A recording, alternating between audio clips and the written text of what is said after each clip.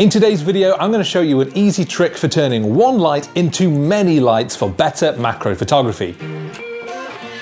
So using lighting in macro photography is so important, particularly if you're out shooting in areas where you just don't have a lot of sunlight. Maybe you're under a load of trees or in some shrubs and whatever you found to take photos of is just too dark. Now, I love using lighting in all of my macro photography because it allows me to be a lot more creative. I can put that light exactly where I want to get effects that I just could not get if I was relying on the sunlight alone. And you can take that even further by using multiple different lights, one coming in from the top, one adding a bit of edge light, and then maybe a third one giving some more emphasis on that background. But of course, if you're hiking out in the field, you're going through the forests, you don't want to be carrying 3 or 4 of these things around, but there's a handy way of making sure that you can get exactly the same result without having to overload your backpack. So let's take a look at the scene that I've set up. So I've set up this really simple scene here. I've got my 5D4 on my tripod, my 100mm macro lens, and if you can just about see, on this little bit of wire that I've set up here, I've got a single coffee bean. Now, it might not exactly be the most exciting of scenes, but it's nice and simple and it will illustrate well what I'm going to tell you about lighting. And as you can see for the background, what I have done is use one of my fake wood photography backdrops, which I'm hoping is just going to give a little bit of interest behind the coffee bean. Okay, so let's start with this scene. It's dead simple, really. We've got this coffee bean very close to the camera so that we're filling the frame with the bean. I actually quite like the look of roasted coffee beans because we've got all that kind of burnt, charred texture on them, so they can make for quite interesting subjects. But as I say, this is purely an example just to show you the lighting. Now, to maximize the detail on the coffee bean itself, I'm going to shoot at f10, my ISO at the lowest point, that's ISO 100, and I'm going to have my shutter speed about 1/160th of a second. Now, with no lighting, if I just take a quick shot, we will have a completely black frame, which is exactly what we want. That means that I know that when I turn this light on and I start firing it at the coffee bean, it's only the light from the flash that we're going to see. This isn't going to be affected by the video lights I've got on or by any of the other overhead lights in this room. That means I've got complete control over the look of this image. Okay, so let's take our first shot. And I think for this, what I'd want to do is make sure the light is coming in from the right-hand side. It's almost the face of the coffee bean, as it were. And it would be the main light, the key light that is really kind of giving some identifying light onto our coffee bean. So what I'm going to do is just hand hold this light. I'm triggering it remotely from here. This is the Godox AD200. This is the light that I tend to use for most of my macro stuff. I'm just going to take my shot. And straight away we can see exactly how much light we've got coming in. It's really emphasizing this right-hand side of the coffee bean. And this side though, is fallen completely into shadow. So it is a little bit of like a moody shot, but it doesn't really show the coffee bean in its entirety. This side completely fades to black into the background, which is not ideal. Now there's 2 ways that I can do this, and I'm going to show both. First of all, the simplest method. This just a sketch pad of blank white paper. My first attempt is just going to be to bounce that light. I'm going to hold this white paper up close to the coffee bean, and as I fire that light in from one side, this is literally going to bounce it back up and help fill in those shadows on the other side. It is bouncing light. You may have heard of people using reflectors, anything like that. That is what they're doing, literally reflecting that light back in, essentially doubling your light by bouncing the same light source back onto your subject. So I'm just going to prop this up because it is a notebook quite close to the coffee bean. Exactly the same thing. Take my light, fire it from this side. So now if we look at the difference, this was our shot without that bounce light, just the one light coming in here. And now we've brought that other light in. If we zoom in a little bit more, you can see now that it's carved out this side of the coffee bean much more. Let's look at our previous one. Falls completely to blackness. This one, we've got that light in there. We can see where the coffee bean ends now and where our background actually begins. But it's quite a subtle light. It is just, after all, a bit of a reflection of that light, rather than it being its own light source. So what I want to do is actually take another shot using the flash in different angles, and then what we're going to do is piece those individual shots together in post. The result is going to be a shot that looks like we've taken it with multiple different speed lights at multiple angles, but actually we've just used the one and some Photoshop cunning. So our process is exactly the same though. We start off, I'm going to look close up at the coffee bean, make sure that our focus is bang on, which it is. Our settings haven't changed, still f10, still 160th of a second. Okay, so let's start off. And again, as before, we're going to take one shot from this side, and then I'm going to take another one from this side. And I'm going to take one directly from the top, just to give that little kick of light overhead. So now if we go and look at those three images, let's go back to our blank square, something like this. Our first light does most of the heavy lifting in lighting up the coffee bean. We've got lovely detail on its face, as it were. Our next one is this kicker light, just adding that accent, filling in those details like we tried to do with the reflector. And then the final one is just that extra little kick on top. But the last thing I'm going to do is take a shot with our background, because right now, all of the shots we've got is just a coffee bean against complete blackness, and that isn't what we want. So what I'm going to do is just remove our coffee bean from the shot altogether.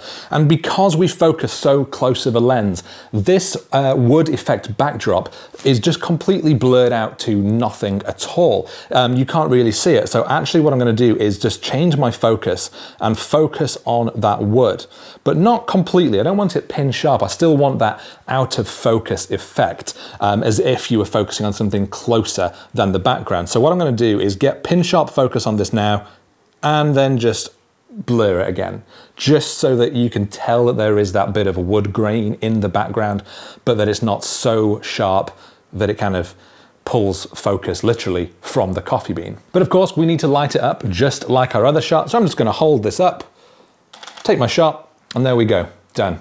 So now we've got all of those images. I can take those over into Photoshop and put them all together. Okay, so here we've got the shots that we've just taken in Lightroom, and let's just have a look at this one. This was the first one that we did with that one light hitting it. It's a nice shot. We've got some lovely crisp detail from that speed light coming in on the right here, but as you can see, it really does just fall into almost total blackness this side. So that is why we then brought in that reflector, and it definitely helped kick back some of that light. You could emphasize that even more by using literally a mirror, which would obviously reflect more light than just white paper. You could even use some reflective gold card, and it would warm that light up, reflect it back in, which could look nice on something like a coffee bean. But what I did is actually just use multiple lights, and so we've got these shots here with the different light sources. And for me, that is the way I prefer to go with my macro photography. It's also the way that I like to work if I'm doing product photography. I use multiple light sources, putting that light exactly where I want it to be. So now we've got these shots here. It's going to be fairly straightforward in what we want to do. I am just going to check for white balance on these ones. They look okay, actually. The tones on the coffee bean itself look pretty good. Yep, I don't mind that. This one actually, on this edge, isn't completely in focus. So maybe what I could have done is focus stacked this shot and then brought that in. So it would not only be lit, but it would also be sharper. I haven't bothered doing that. I quite like in this one that we've got that bit of depth of field, that it's sort of the middle and the further side of the coffee bean which is in focus. But just something that you can bear in mind if you just want to brush in a brighter layer, you could also have done the focus on that. And then we've got the top layer as well, just kissing that top little edge, bringing in that extra bit of light. And then we've got our background layer. And I do, on the background layer, just want to warm it up. It looks a little bit cool. Add a little bit of sort of magenta into there. Maybe bring those shadows down, slightly up that contrast. Just make it look a little bit more like a nice grungy wood background. And just by doing those couple of changes, oops, I think we have done that. It looks nice. So now I'm going to select all 4 of these images, right click, edit in, open as layers in Photoshop. Okay, so here we are over in Photoshop. Everything is stacked up and it's already put that wooden background as our background. It's good. This is our starting point. We're going to build everything up over the top. So the first one that I want to put in is this one here. So I'm just going to reorder this, put it down here. But the way I'm going to start is by actually piecing together the coffee bean. So I'm going to turn off the background layer, turn on that main coffee bean. And then now let's turn on the kicker light coming in from the top, just this little nice rim light. So we're going to change that blending mode to lighten. And as I do, you can see that what's happening is that Photoshop is allowing only the lighter parts of that image to display over the top of the lower layer. And what that means is that it's allowing that flash to come in over the top. Without it, it's dark. We've just got that one light. Suddenly, here's this extra burst of light coming in. So it's a really nice way of blending your lights together by using these blending modes. But what you can see is that it isn't quite lined up. Maybe I move the camera slightly when I move the lights around. So what I do need to do is just make sure the layer is selected, press V so I can move things around, and just drag that around so you can see exactly, that it's not bringing in that whole layer, it's just bringing in the light. And I may just need to slightly nudge it into position by using the arrow keys. That will just move it 1 pixel at a time until it's lined up nicely. You can zoom in to that edge. I think that's looking nicely lined up. Turn that off and on. You can just see all that's adding in is that extra light coming in from the top. It's so simple. So now we've got a 2-light setup having used just 1 light. So let's turn on the third one. Goes like this, and same again. We're going to move the blending mode from normal to lighten.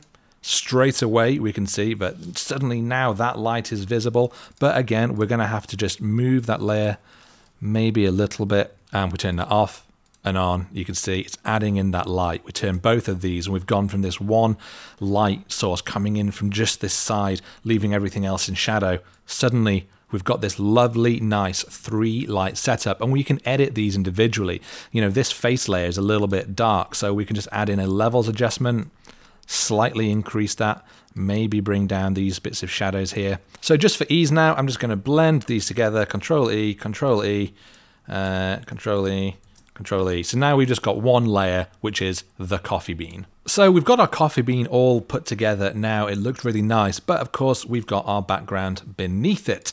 If we use our blending modes, let's just put it on lighten. You can see it basically becomes like a ghost because it's only showing through the parts of the image that are lighter than the layer below it. And actually the layer below has quite a lot of light parts to it, and that's why we're getting this weird effect. So what we're going to have to do is actually just cut out the coffee bean, and that's pretty easy to do because we've mostly got a black background. So we can just use this, the magic wand tool.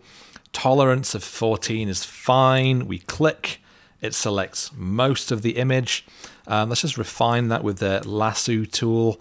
Let's add to the selection by adding in around here because it hasn't selected the thing that we did. And then let's just switch that to remove from selection, and we can literally just roughly draw around here like this, follow it up to the top like that, and now our coffee bean is selected. But if we zoom right in, we can see that it's sort of selecting a lot of the black background as well. So what I'm going to do is go to select, modify, and then contract. I'm going to contract our selection by, I think, 5 pixels. Oh, that's the wrong way. That's expand. Let's do it the other way. No, of course, I know what I've done. I'm actually selecting the background, not the coffee bean. So that's why I did that. Okay, now we go to select, we go to modify, and then contract 5 pixels. And now you can see it's just brought it in here. And now I'm going to go to select again, modify, and then feather by, let's say, 3 pixels, just to kind of blur the edge so we haven't got a harsh cutout. Now if we zoom out and we just press the mask tool, it should basically, cut out our coffee bean as though we had done it like that from the start. It looks really good. Look at that. Nice, neat, feathered edge. None of our black background. Looks great. But because I intentionally blurred that background, it wasn't in sharp focus, it actually looks like we've got natural depth of field here, which is exactly what we wanted. So yeah, it looks pretty good.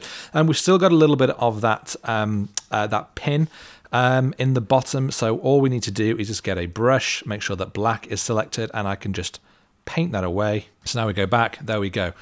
Beautiful.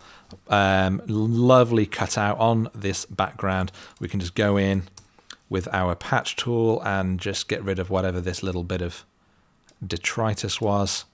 Oops, no, select the wrong thing. Deselect, zoom back out. There we go. Lovely looking coffee bean, lovely lighting coming in from 3 sides and that background light. It's looking really good. So I'm just going to merge that down so we've got a base layer. I'm just going to duplicate that as well. And let's go into Filter and Camera Raw Filter. These are exactly the same tools that you would find in Lightroom. So it's a really nice way of just tweaking those things. Let's go into Color Mixer first and then Luminance. I'm just going to increase those yellows, increase those oranges a little bit. In the hue, I'm going to bring those yellows down just to make them a bit more of a rich tone. Really goes with that coffee nicely. I'm not going to touch the oranges because they'll just go pink. It's going to look weird, so I'm going to leave those where they are.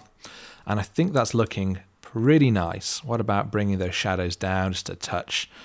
If you bring them up, you see just too much of everything. So I still want that mood that you get by using shadows, even though we've put light all over the place in order to get rid of shadows. So it's just about balancing it out. But I think this is looking really, really good. But one thing I am going to do is, because I had that main light coming in from the top right on the coffee bean, I made sure to do the same thing with our background. You can see that in the top right of the frame, the light is coming in stronger than it is on the bottom left. And I just want to emphasize that with a radial gradient. I'm just going to bring in a big one like this. I'm going to turn it around, move it right out here, and then bring it back in like this. So you can see it's very, very feathered off. But what I want to do is just sort of emphasize that light. Maybe move it in a bit more like this. Warm it up with a bit more tint. This might be a bit too much. Maybe bring it down a little bit like that. Something like this.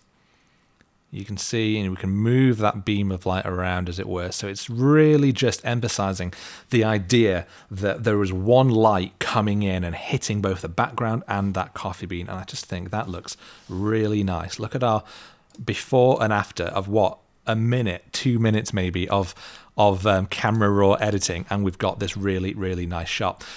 So that actually does, I think, bring me to an end. This is everything I'd want to do on this shot, except maybe I'd do a crop and whatever. But this is just an example. You know, this is not the most exciting of shots, as I said in the beginning. But what I wanted to show is how I would use just one light, but layering up different exposures to create a shot that makes it look like you've actually had multiple lights positioned. This isn't something that you can only do in studio. You can do this on location in exactly the same way. You make sure that your camera is locked down on your tripod, you move that light around, and you blend the images in post exactly in the same way you've seen me do here. But that does bring me to an end of this video. I really hope this has been useful. I hope it's shown you some techniques that maybe you hadn't considered using in your own macro photography. Maybe it's something that you can put to use. And if you do, make sure to hit me up on Instagram, tag me in your images, and show me what you've been creating. I really do love seeing when people are putting these tips into action. If you have enjoyed this video, do please hit that like button. Do consider subscribing to my channel if you don't already, and I will see you next time.